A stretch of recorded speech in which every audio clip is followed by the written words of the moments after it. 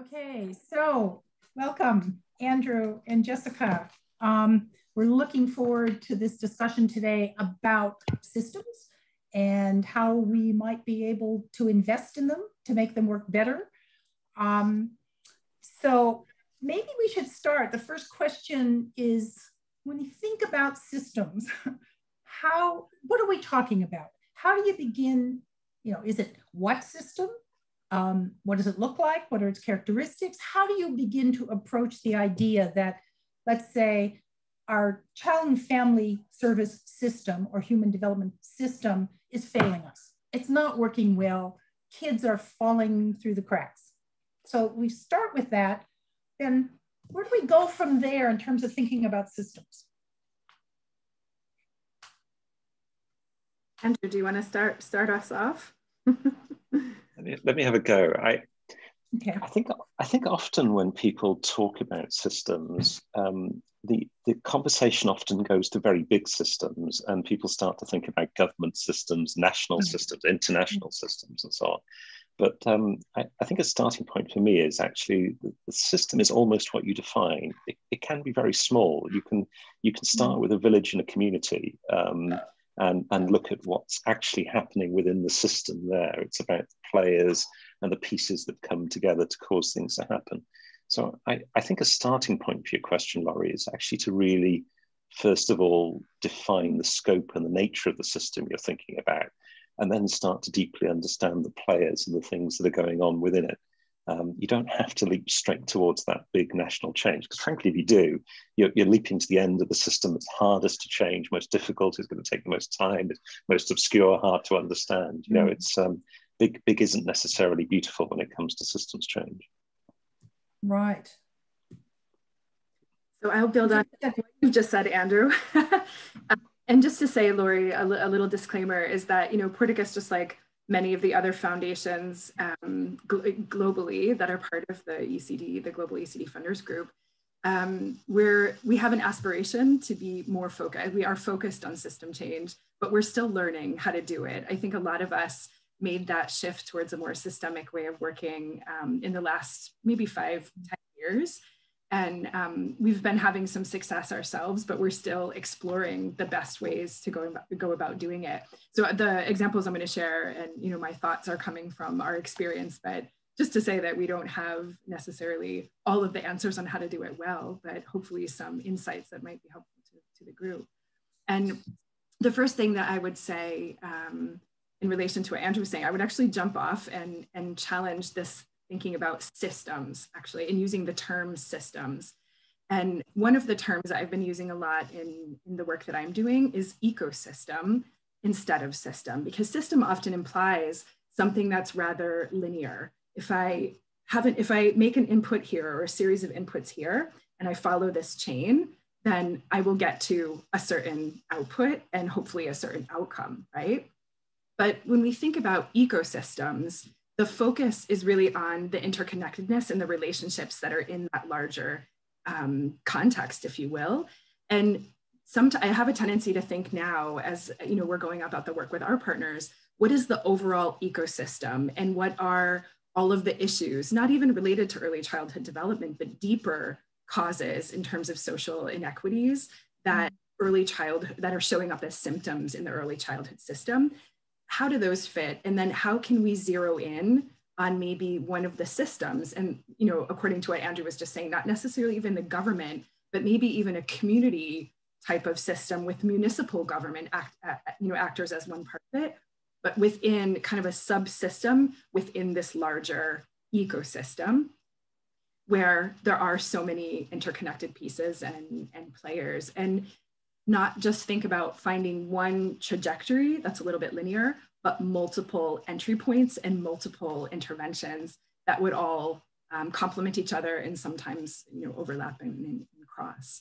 So a lot of times we have a tendency to use like a logic model to explain things and to share that with our board and say, okay, this is how it's going to happen. And we know that the context where we're working, they're not static. Even if we have a 5-year theory of change or a 5-year plan, there's a lot of things going on around that are changing, and we have to change according to that too. And sometimes this logic model, it's helpful to have a structure to start off with in terms of thinking about how do we think things are going to happen, but really trying to focus less on those outputs, which tend to be more concrete, and more on the outcomes, which are the unknowns, but where we're aiming for, you know, as funders. It's beyond our zone of control, but really where the change that we want to see is going to take place. Can we talk a bit, just the way the conversation is going, can you talk a bit more about how you can help people,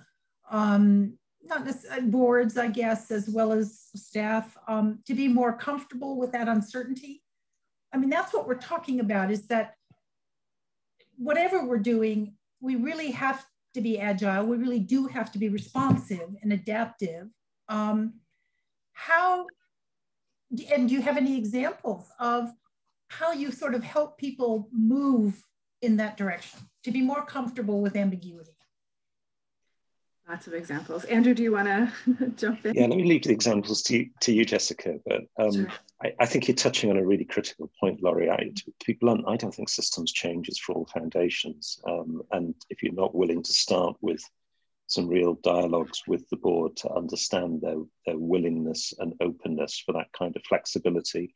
And it's not just flexibility, it's time frames, it's tangibility as well. You know, many boards want to see the effect of their money. They, you know, the benefit of replacing a church roof is you see a new church roof, and that's very tangible and it's very real. And for some board members, that's important. You know, other foundations are just very, very good at responding to emergency needs here and now, actually. And, you know, and again, if we don't have foundations doing that kind of thing, we'd be in a difficult place. So I don't think we should start with the assumption that this is for everyone. But the starting point, I think, though, if you think that systems change is right, is a dialogue with your board to really test that willingness. But also to take them with you in that process of more clearly defining the system, better understanding the kind of change that might help. And I think Jessica's ecosystem analogy is perfect in terms of really beginning to understand how the bits interoperate, frankly, accepting the reality that as a foundation, there's not one lever you can pull here that's going to cause a change. You know, the best you can hope with an ecosystem is to nudge it, to persuade it, to shift it a little more in a direction. And that requires a certain humbleness and reflection. I think that only comes out of discussion and genuine discussion over time. I think it's a bit too easy just to sort of jump on a bandwagon here and sort of say, of course we want this. You know, it's just like we want sunny days and we want people to be nice. Doesn't necessarily fit every time. Yeah, I think that's true. And one of the things that we certainly noticed in Australia, there was tremendous interest in place-based collective impact as a new way of securing change, and community-based, involved, engaged, all of that. And those outcomes are very long-term. So trying to say, well, we think at the moment that if you do this, you'll get that. If you do that, you'll get that, which is a bit linear. But being sensitive to those different levers. But I think it's trying the patience of people who have invested in these efforts. So I'm not quite sure. I mean, that even if you take it at the local level, like a community-based effort, that requires governments to share power, which is something that isn't always easy, and requires philanthropists also to maybe share power, treat people as equals, which is something maybe we could talk about a bit, is that shift from, you know, I'm the funder and you're the fundee, and you come to me and we make an agreement, and then you go do what you do, and then you tell me what you've done, et cetera, as more of a partnership. What do you think about that? If we're thinking about systems and the fact that they are very complex, lots of different levers, lots of different entry points, how do we begin to develop those relationships that take the power hats off around the table? Well, I think, yeah, the relationships are really, really important. And I think it's important to also say, Laurie, around that, you can't change systems or ecosystems from the outside. You need to dive in and you need to take your hat off, but there's also an expectation that you are a funder and you have that asset, the funding that is needed, that you're bringing to the table. And I characterize myself as much as possible in the partnerships that I'm a part of as the funding partner, so I'm another partner with these assets sitting around the table. And I'm well aware that there's still a lot of power dynamics that come with being the one who has the funding, or being one of the ones who has the funding. But just knowing that if we don't jump in and be part of this full collaboration, we're not going to be able to change, because changing systems is about changing those components, the structural pieces, right? And this document that you had shared with us, the FSG one, I'm hoping you'll share that with the group if they haven't seen it. It's really great, because you've got these structural pieces that are, the focus of a lot of our efforts, the policies, the practices, the, domestic resource financing, all of this. But then you also have the relationships. And I feel like we often ignore that. But how we go about producing impact is just as important as the impact we're all aiming and hoping to have some contribution towards, right? To Andrew's point that we can't really attribute a lot of our work directly. It's often a contribution together with a lot of others. And I would say there's a couple of things that we've been doing, and what I would also characterize as the potential of philanthropy, right? I mean, we all say that we want to focus on systems, and for those where it is appropriate and we can take, there's a couple of key ideas that I would share. One is about, the long-term engagement to build up those relationships, both the grantees and trying to do the same to support grantees to do that with their beneficiaries, and really promote this idea of meaningful participation, because we want the relationships to be solid and we want the impact of the work to be sustainable. There needs to be that engagement. This is something that we've learned through one of the partnerships. One of the examples I can give, the Saving Brains community of practice, which is a project of Grand Challenges Canada. Porticus has come in to be a funding partner with Grand Challenges Canada in creating this. First, it was an in-person, now because of COVID, virtual community of practice. And when COVID hit, we had the opportunity to do a bit of a spin-off to the regular community of practice, which is most of the work of Saving Brains is about supporting innovative organizations who have a new initiative on ECD to strengthen the core systems around that initiative so that they can go to scale. And when COVID came, we took the opportunity to examine what is an effective leader in a situation like COVID who can support, in a very unstable, unknown situation, this initiative to go to scale. So they interviewed a number of different leaders of organizations to really get at what makes a resilient leader in a situation like this. And the Saving Brains team has built a kind of resilience framework that's part of the mentorship that they do for the innovators around what they learned from engaging and interviewing and speaking with those leaders. And one of the most important things that came out of it, Andrew might want to say a little bit more about this too, is this idea that systems leaders really connect with the communities that they are a part of. They really prioritize those relationships. They don't put themselves or even their initiative at the center of what they're trying to do.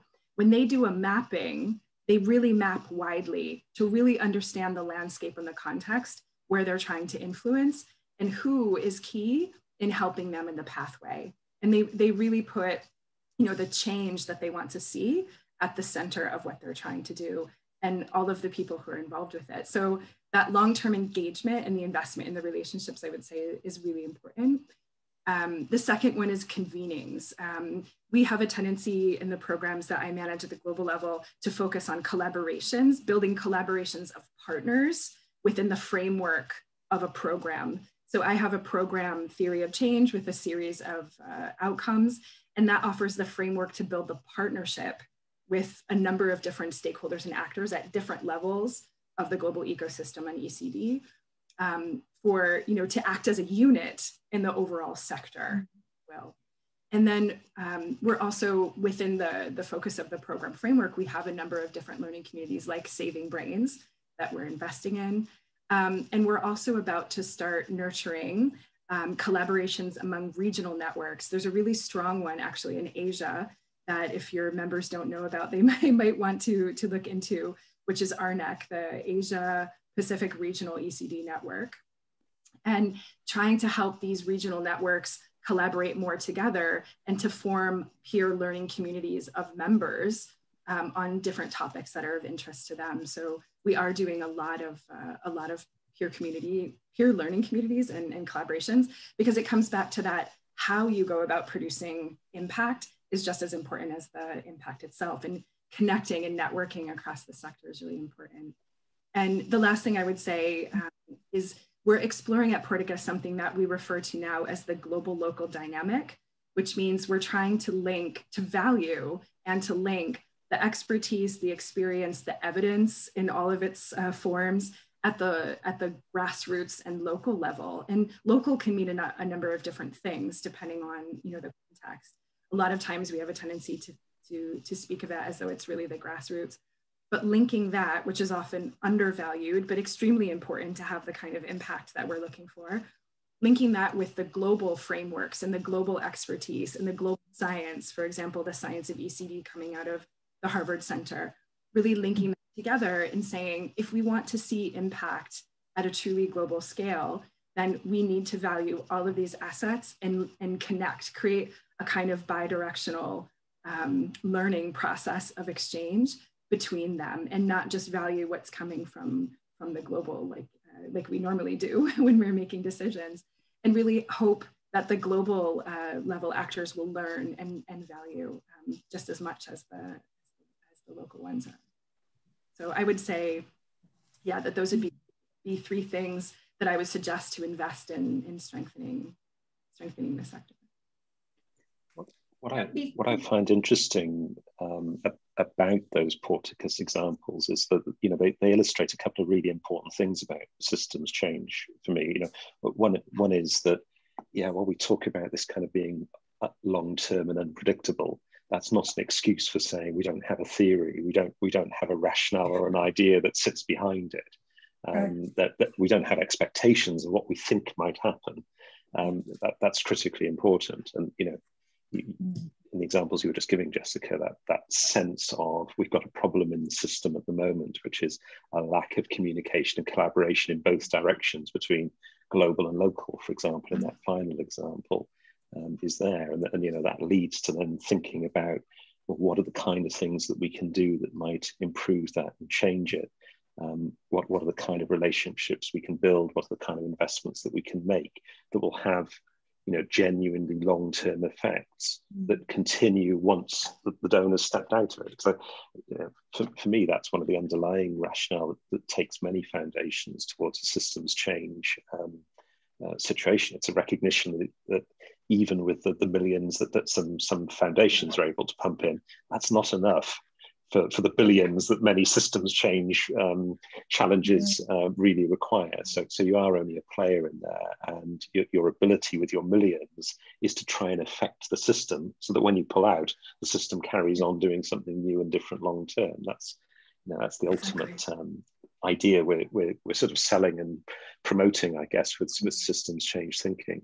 And the kind of partners too. Andrew, I know this resonates with you because we're invested in that, Laurie, but for your benefit, the kind of partners that we've realized we need to be more active with to achieve this kind of impact really are networks and collaborations. So coming back to the example I gave of the ECD regional networks, these are entities that have such a broad reach. They've got, the regional networks have national network members. Those national networks, they have grassroots and more local level members. When you put them all together, when you link up these 4 regional networks as we're aiming to do now, you've got a reach that goes vertically across the entire globe as well as horizontally.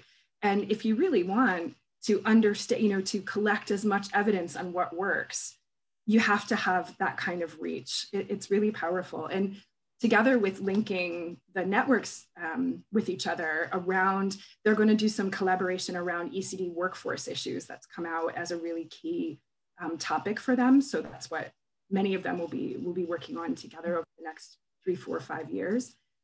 We've also been building a collaborative of donors to sustain these networks. The Open Society, and it's really about extending and building off of what Open Society Foundation has been doing for the last 18 years. Some of your members may know Open Society had an ECD program that was running at 18, 20 years, and it just closed down at the end of last year. And they have spent something to the tune of 18, 20 million US dollars as well in creating and sustaining these regional ECD networks, which are such critical for this learning and exchange and in system impact. And we wanted, as a community of funders, to make sure that that investment that OSF has made is going to be sustained, and that the regional networks can continue functioning, because we need them just as much as they need us, more so actually.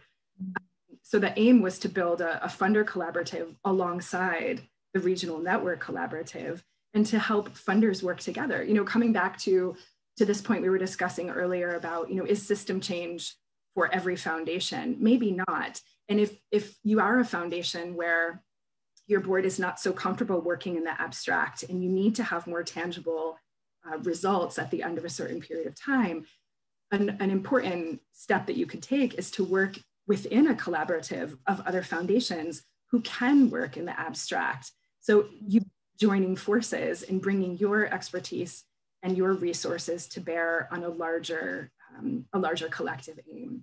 So something for members to think about perhaps as well. Absolutely. Can you give us some examples?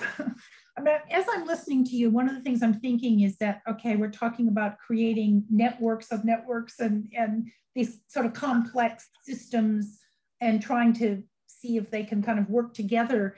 And I jumped to, at some point, gosh, how do we do that? In Australia at the moment, there's a major campaign to get universal access to early learning and care. It's hard to believe we don't have it yet, but we don't. So there's a major campaign. And that has stimulated discussion about, well, okay, so we get them in the door. What happens when they're in the door? Do we have the skilled workforce then to be able to facilitate the healthy growth and development that we'd like? So it's in the door is one thing, and that's kind of a campaign, but then we need to think about what happens once they are in the door, and how do we think about workforce development with a very complicated workforce in the early years sector, highly trained, tertiary trained, master's level, and Cert 4s from TAFE colleges. A huge range of people are in that sector. And so one of the things that we're thinking about is, so what do you do? How do we scale up to be sure that we've got a workforce at all those different levels, which will be able to facilitate the healthy growth and development of the kids once they're in the door? I have a couple of ideas that come to mind, and coming back to the networks again. So there's an initiative by the European ECD network, which is called ECIA. And it's a partnership between ECIA and a consultancy based in Washington, D.C. called Results for Development. It's called the Early Childhood Workforce Initiative.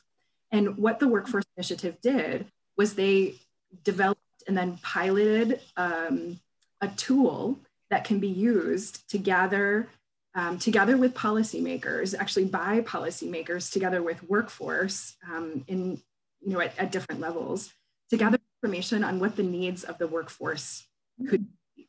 And the process of running that tool, doing the analysis, and then looking at what could be done with what comes out of the analysis, like running through the whole cycle of evidence creation, and then sitting together, policymakers at some level, I think county and municipal level, where the policies actually need to be implemented. That's where most of the piloting of this tool has taken place. But really looking at that evidence together among policymakers, NGOs, and the frontline workforce, and making some decisions about how the policies can be implemented, or even upstream, like how they should be changed to be implemented better. Just having a tool, something concrete that you can bring different stakeholders around is really helpful, what we found. And there will be some more support to the Workforce Initiative in this donor collaborative that Andrew and I are invested in building among the networks. So just that, the idea of having something concrete, I would suggest when it comes to workforce. Another is to really, even before you get to that point, to take the time to use some system mapping tools.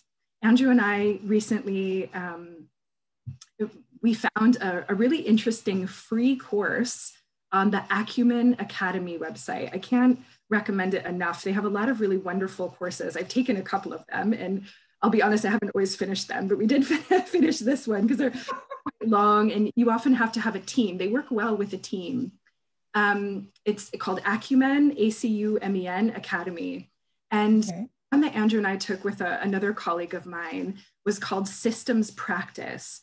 And it has a lot of tools from the Omidyar network, which you and some of the members are familiar with, about how to do a full systems map. And then once you have that map in front of you and you see the feedback loops, you see the different actors, you see the constraints and the limitations on what you might want to do, you can make a decision about where you do want to focus. But it's hard to make an informed decision about where to focus at what level.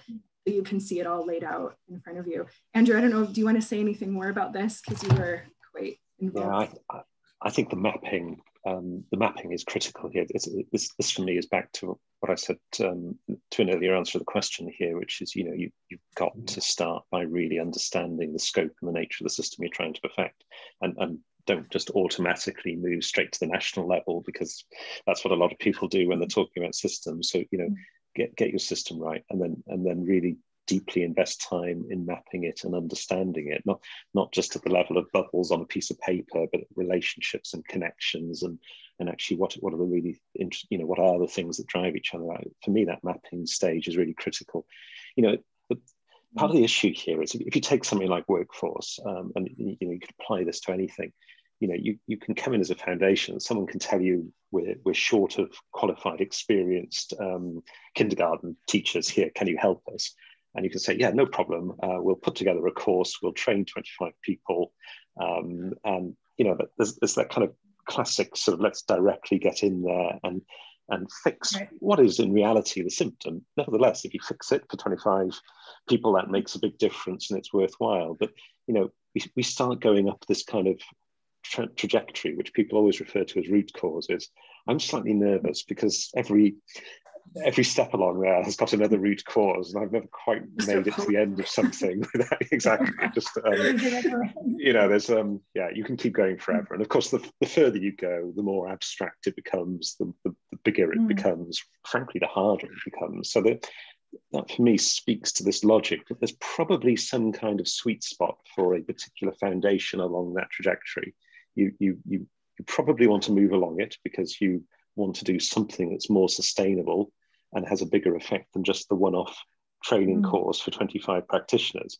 But you don't want to go so far along it that you're trying to sort of solve issues of equity on planet Earth, which are much more fundamental things. So finding your sweet spot along that trajectory, and then mapping in detail at the point at which you feel that you're able to make a contribution, that the size of the resources, the willingness to put time in, all of those kind of things. It's a balance to find. And then often I think, the kind of examples Jessica was giving are the more systemic ways you will then find of it. So to solve it. So we're not going to run that workshop for 25 teachers ourselves. We're going to talk to the local teacher training institute to find out what they routinely do and normally do, and investigate whether there's some way we could collaborate with them to build some programming into their normal system for training. It's those kind of questions that then become relevant. And before long, you're usually then thinking about, well, what are the networks that connect teacher training colleges together? How does that interact with some of the global players that Jessica was just talking about? How could knowledge be flowing in both ways to interact that. And that's where these conversations go. But I think you've got to frame it all the time. Otherwise, there's a real risk you're going to be sucked off in directions and avenues that ultimately might be interesting, but probably unlikely to produce the kind of results you want. So systems mapping, I mean, I know there's some people are talking about it in Australia, particularly in the earlier sector, about that this is something that would be important to do, so we do understand the interrelationships and the connections. So I think that's interesting. I mean, I'd like to follow up on the Acumen Academy and see what tools they have, because I think that systems mapping also at the moment isn't well understood. It means different things to different people, and nobody's quite sure what it is. It just sounds like something we should do. And I think that needs to be made more concrete, so that people can figure out how to use it, what it means. Can we sort of go to, give us some examples of where you've tackled, complex issues, how you've kind of gone about it, how you've thought about it, how it's moved along. I think that would be really helpful. Complex issue. Jessica, either. Yeah, Andrew, do you want to? I'm going to give that beyond what the examples I've given. I'm trying to think. Is there an area you want us to go deeper, Lori, around a specific complex issue, ECD, or? I guess it's thinking about the whole notion of, you have a complex problem, you need to work with people on the ground, you need to work with systems leaders, you need to think about all these interconnections. How do you actually make that work? How, in a concrete way, how can you actually think about making that work? Is that sort of too fuzzy a question? No. Andrew, do you want to start? I think there's a series of things that people do here that loosely get bundled under the kind of systems change heading, and I'm not sure whether they, systems change is a bit of a concept, isn't it? And various concepts and ideas get borrowed to it. But I think in the foundations I work with, I'm seeing a number of things going on. One of the most significant is foundations shifting away from the idea that their role is to give individual and isolated grants on different topics or themes that they might work in, and much more towards trying to create an orchestrated program of activities, which certainly still consists of those individual grants, but where actually connecting the grants up, connecting up the organizations that are receiving those grants, buying into a slightly bigger vision than just the deliverables of the grant. I think this is part of the way. If you want to affect the behavior of something as complex as a system, and particularly if it's an ecosystem, as Jessica was just talking, there's not one door you can go and knock on and say, if only I hand over a check here and nudge their behavior, then the whole ecosystem is going to change. That's not the reality. So I think part of the consequence of sitting there and mapping things is you begin to come up with a theory of saying, no, here's a series of entry points and a series of ways in which, if we pull things collectively together, we can affect this. So I think that's, start with the mapping.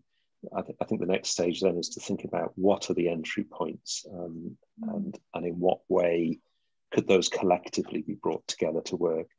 And I think a big piece of that as well, which again I'm not sure this is anything new either. I think it's the kind of good practice we've seen with foundations for many years, but it seems to make even more sense in an ecosystem.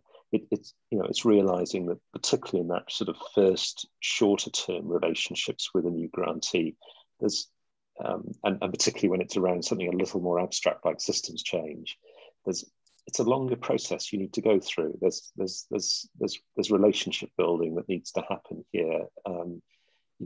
Grantees that go, donors that go in with a kind of very short-term, direct, here's a sum of money, here's some outputs we're looking for, are probably not going in with that kind of longer-term relationship building, testing to what extent a particular partner is really engaged in the same issue, shares similar motivation and understanding, and is willing to go with you on that journey of more deeply understanding, working out how to do things, adjusting course as it goes along. You know, this is the reality of systems. They're not static. You can map them. Exactly. You can map them in enormous detail, and then they very unreasonably start changing the following day. You know, so you need partners with. You need to find partners and to work with organisations and through networks that are willing to go on a journey here and to adapt their course as the system changes as you go. So those are practical steps. I was just thinking again, back to the, Jessica, you might just want to come in a bit more on this, but you know, these 4 regional networks that Jessica was talking about. Okay, this is a global example, and I appreciate many people listening to this will be thinking in the context of one country or maybe 2 or 3 countries. But you know, these networks exist at just about every level, right the way through the world, don't they? Whether it's at a national level, a regional level, and so on. But you know, in this particular case, you do start with a kind of piece of logic and theory that says, what's our hypothesis about 1 or 2 of the things that are difficult or not quite working in the sector? What's the issue with the system that we see? And part of the hypothesis sitting behind the work with the regional networks is one of saying, actually, we've got some amazing work going on a global level. And I'm thinking here about the great work that's been done in the last few years with the Nurturing Care Framework, for example, and assembling a body of science and evidence behind that really, you know, has made a phenomenally powerful case for early childhood. You know, the work with the Harvard Center in particular. You know, there's a global body of knowledge that's sitting there, which is great. You know, on the flip side of the coin, at a local level, we've also got amazing experience going on that's contextually rich, that people are really getting in and beginning to work out in practical terms, what does it take to achieve change on the ground, what actually really works for children and families and so on. But actually, you know, so you're looking at these 2 worlds and admiring both, and then realizing actually the 2 are rather poorly interconnected. Sometimes when some of this global work is going on, it's sort of sent in broadcast mode to the rest of the world, and then people look in surprise when it's not picked up. And some of that local experience isn't feeding its way back to say, actually, could this global work be better refined, better explained if it only understood our context? So that, you know, there's a problem, and you know, when Jessica talks about the global local dynamic, I guess that's a big piece of what we mean by that. So then you get into the whole question, okay, what can we do? How can we now get the system working better together so that it's, you know, one side isn't in broadcast mode, the other side is being heard, and the knowledge in both directions is actually informing everything. That's what takes you into the kind of thinking of saying, okay, in that particular case, networks are hugely important. That's how we interconnect people.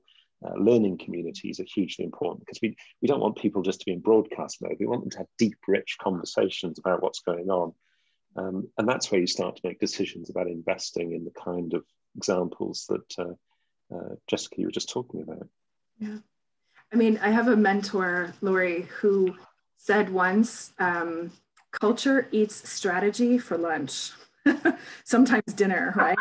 So if we only have all of these strategies, you know, without understanding how it's going to hit the ground and run or not, and that's why when you know, we talk about this global local dynamic, all of the science, you know, getting behind the science is something that Porticus is invested in. We are partnering in the ECD program that I manage with the Harvard Center for the Developing Child. So they're one of the partners that are in this with us. And, you know, we're thinking together, how do we test how this science is applied effectively in different contexts? That's part of our partnership within this program. And learning together, you know, the partners in the regional in national context where we're working are investigating, and Harvard is also learning from how it's applied, like, you know, how are they learning about their approach? But at the heart of everything is the science. The science is the foundation. And I know you know Nancy Palix, and she, you know, has done a phenomenal job of putting that at the center and working across a number of different lines, right? By just focusing on the science. And this whole child approach is very much at the center of what we're doing. And if we want to create, we know there's enough research and there's more going on about the need to create whole systems, because whole systems create whole children. And what we're after are whole human beings, right? Who can really embrace all of the potential that they have. I mean, that's the promise of ECD and why so many of us are invested in it. But trying to understand you can't understand how to put whole systems together if you don't go into it with this partnership, collaborative and global local dynamic at the center of it. So you had asked for practical examples, and I can come back. We talked about the networks, we talked about the Saving Brains partnership that we have, which is really investing in strengthening organizations so that they can better take their initiatives to scale. But just very practically in terms of our way of working, we do the mapping, we do the problem identification, out of all of the things that we could focus on in this dynamic, ever-changing ecosystem that we're part of, where do we want to focus? And for us, it's really whole child development at scale and trying to work with different institutions at different levels that can help with that. And we create a program framework, so a strategic collection of grants that all have one or two system level objectives that they're contributing to in a series of different outcomes at different levels. And really working with our board over the last 5 years or so to understand the time frame and how much time do we need in order to actually see a contribution towards those intermediate and objectives. But the first is building this framework with the understanding that it's at least 10-year, 10 time horizon that we have to look at with different phases and cycles. And then assembling the right group of partners within that framework who are all going to be able to collectively form another actor in this ecosystem. Individually, they are actors, but what we're aiming for is to create another actor in the framework of this program that will make strategic impact together. And one of my other programs in the education and emergency sector, we have a monitoring, evaluation, and learning partner. I can't stress enough the importance of having a really good monitoring, evaluation, and learning partner for strategic programming from the beginning to help you think about, what does impact look like at this kind of system and ecosystem level? Because it looks like attitude changes, it looks like mindset shifts, it looks like behavior changes, which are notoriously difficult to measure. And I'm actually really excited. Some people do not get excited about these things, but I get excited about thinking, how can we collectively start to measure on a continuum changes that show you that the culture is shifting? Because at the end of the day, that's what it is that we're after, right? Is for people thinking about it differently and acting in ways that reflect that new thinking. And it's not about counting the number of kids who have been served. I mean, that's important as well, keep track of the scope and scale of what you're doing, but really tracking in the water of the ecosystem, if you will, how we're contributing to shifts in the overall culture that are going to support a new way of approaching this.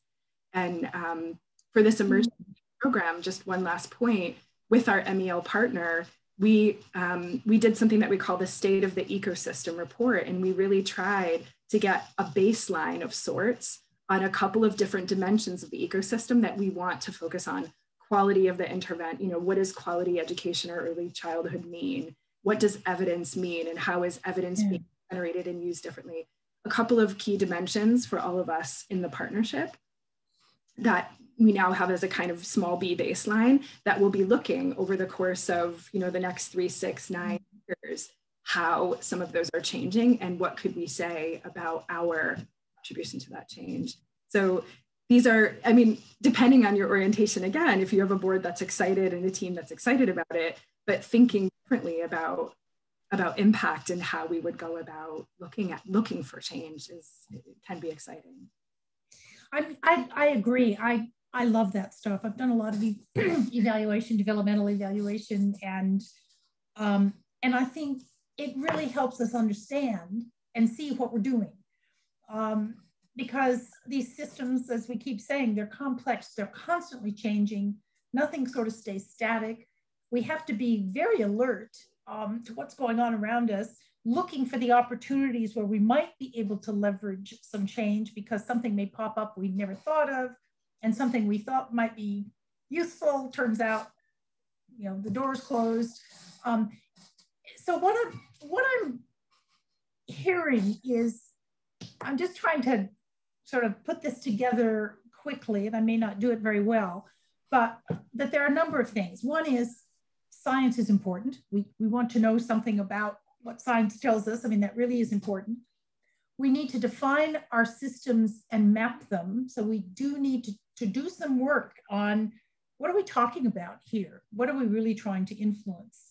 If it is an ecosystem, it reminds me of sort of the Bronfenbrenner concentric circles, all influencing each other, that we need to get a handle on that and do the mapping.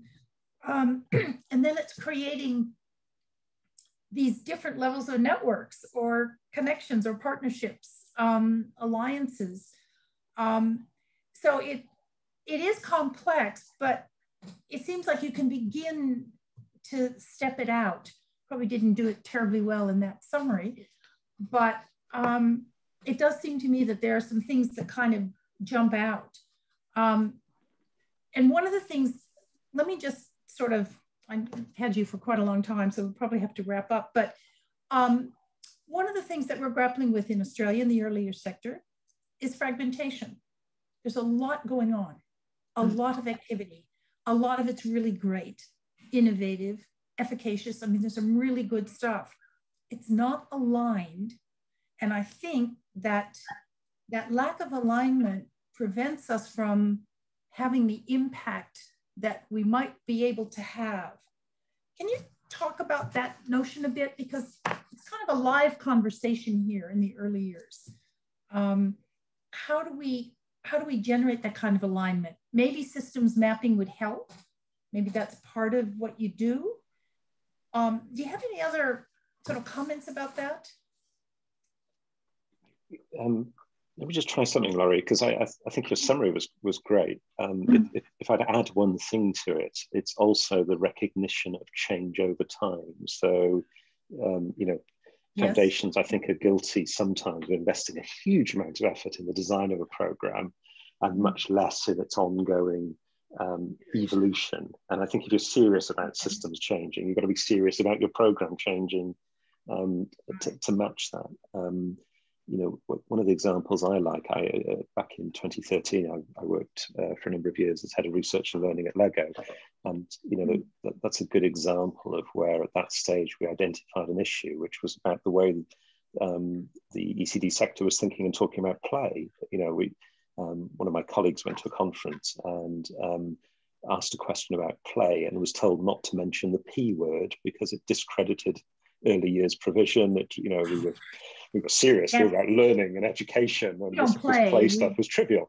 And actually that was a wake-up call to say, actually there's a real problem here, that people have got to a stage where they think play isn't relevant in early years. And, you know, go back to what Jessica was saying about holistic learning and so on, that's got big implications. So you've got an example there of a foundation that works out, okay, we've got a problem and an issue here. We're going to stick with this one for the long term. But actually, we don't know quite how this is going to play out over a number of years. We've got to change the way a lot of people are thinking and talking, and so on. And, you know, that's what. So that kind of guiding star of saying we know what we're aiming at. We really want the world to think about learning through play in positive terms, as opposed to something we've got to hide. We want it to be part of that early years experience as a kind of strong guiding message. But that willingness to then think flexibly over many years about the best way to achieve it is actually what you've got to be willing to do if you're going to see that change.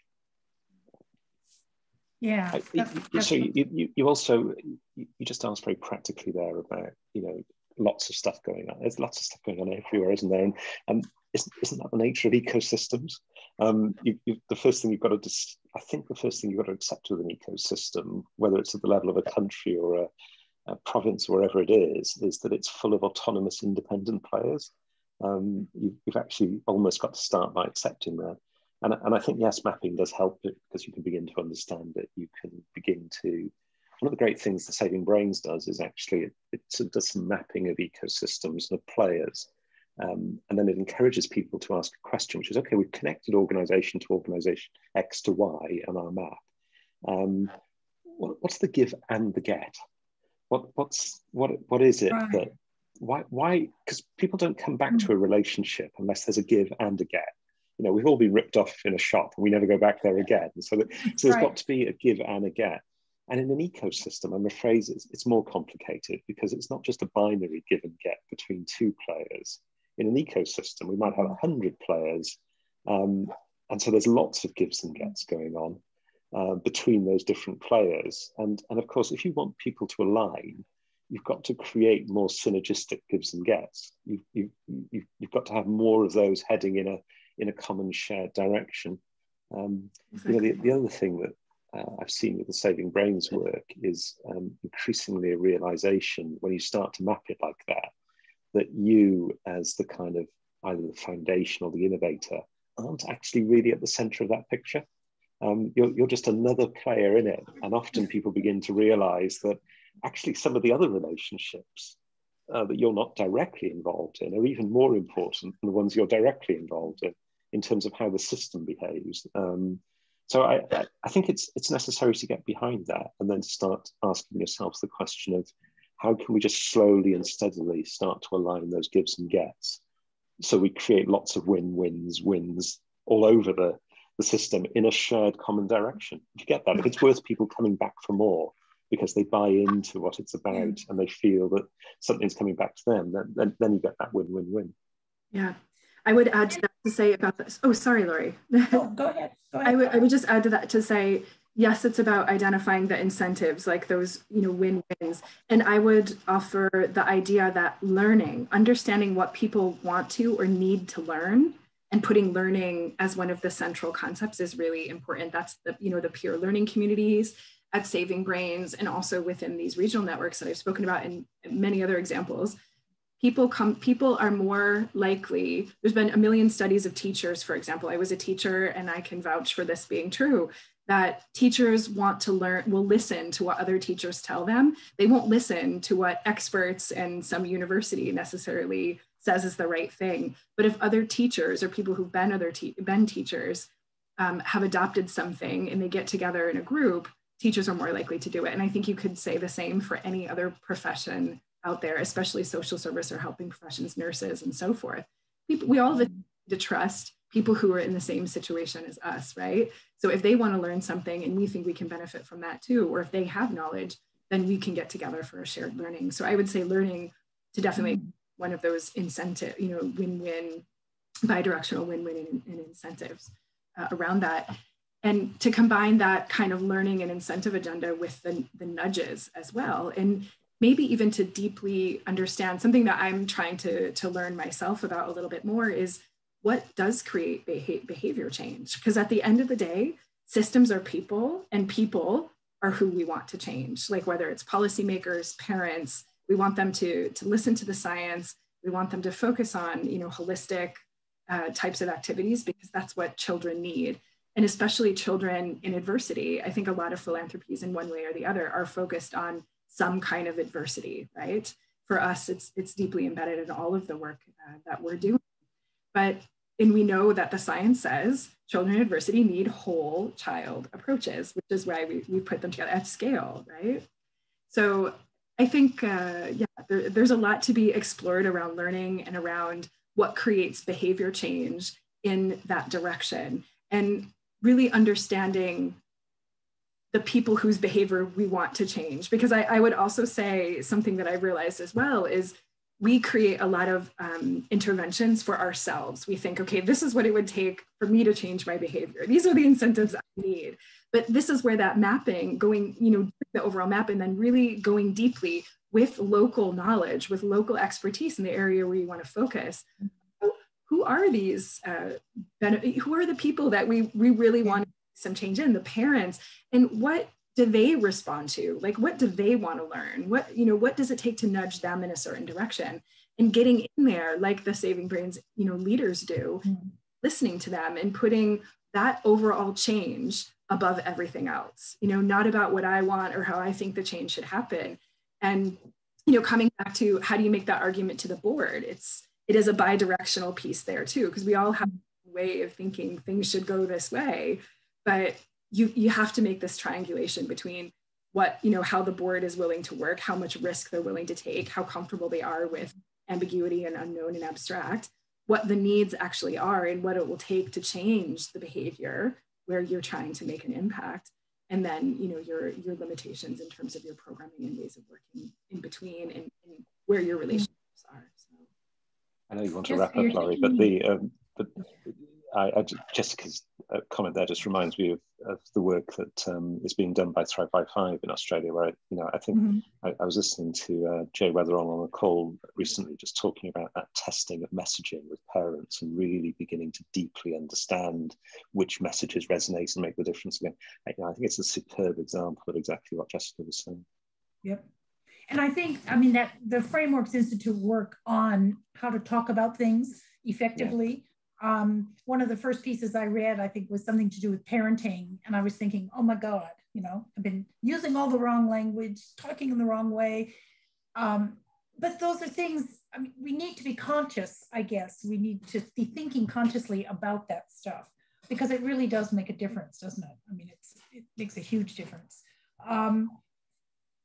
One of the things that I think really is important out of this too is that notion of communities of practice, of having ongoing opportunities to test your ideas, to share them, to build on them, to interrogate them in safe spaces, that just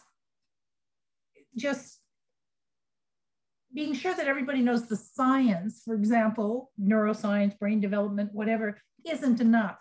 There has to be an opportunity to contextualize it and actually use it. So I think that's something that's really important. And I'm not sure that in Australia we've invested in that, but that's another sort of part of system change, I guess, is doing that, supporting those communities of practice so that people actually can change their behavior and they have some kind of support for doing so. So I think, yeah, this has been fantastic. I guess we are going to have to wind it up. So I'm going to ask you if there are any other little sort of nuggets that you want to put on the table before we have to wrap up. What do you think? Andrew, just one nugget. Jessica, one nugget. I have nothing pre-prepared, but what you just said actually really reminds me of a mistake I have seen people make, which is it's very linear assumptions about what will change a system. So a classic one is, if only we have the evidence, then policymakers will change what they do and the problem will be solved. And that, it's a good example of that. And of course, evidence is critically important and we should have it, but we shouldn't fall into the trap of believing that evidence alone fixes anything. And I think most of us who have been around in the sector long enough have seen stuff change without any evidence whatsoever. And we've also seen situations where brilliant evidence has resulted in no change. So I think it's a good reminder that change actually is a fairly complex thing. There's multiple things that need to come together, probably with a sprinkling of a bit of luck and an awful lot of perseverance. So I think that's my kind of, be realistic about what you're trying to achieve here, scope and scale it appropriate to your genuine tolerance and willingness for dealing with ambiguity, dealing with long time frames. But also at the end of the day, hopefully having a massively larger impact than is possible by some of the more direct means that have been the more traditional bread and butter of the sector. I think that's the tempting positive at the other end. Right.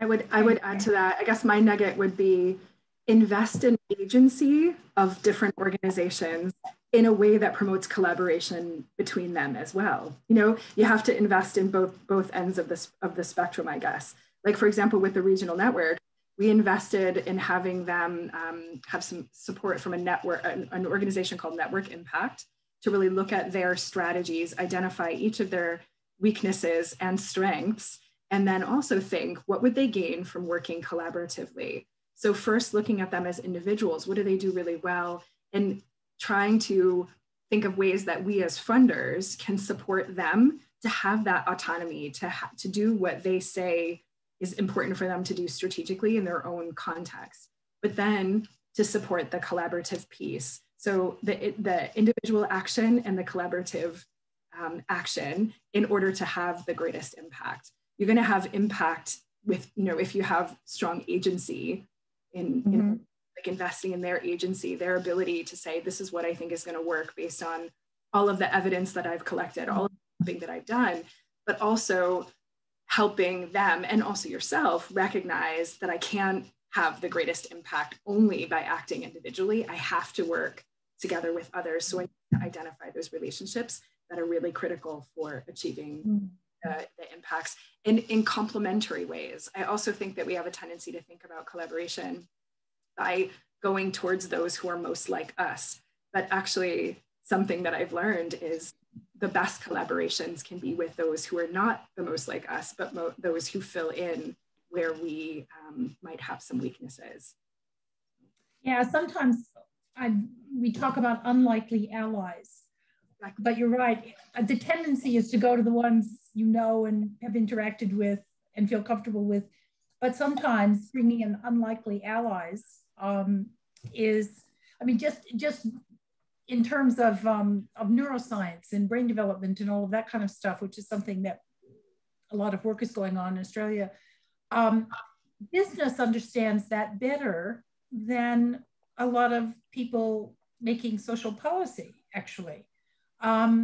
So we wouldn't have thought necessarily that that would be the place to go for getting help with, changing systems, but thinking that, yes, all sorts of unlikely allies also can play a role and have something to contribute. I love the culture eat strategy for lunch. I love the gives and gets, Andrew. I think there's something really powerful in that when you're trying to bring people together, especially people who haven't worked together before, who don't really understand quite what might happen. They need to focus on thinking about. So what are the benefits and what do I have to give?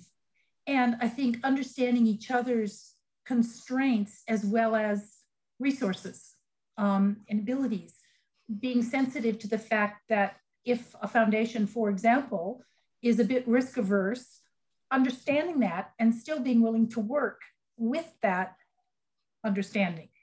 So I think that very rich dialogue. There's a lot of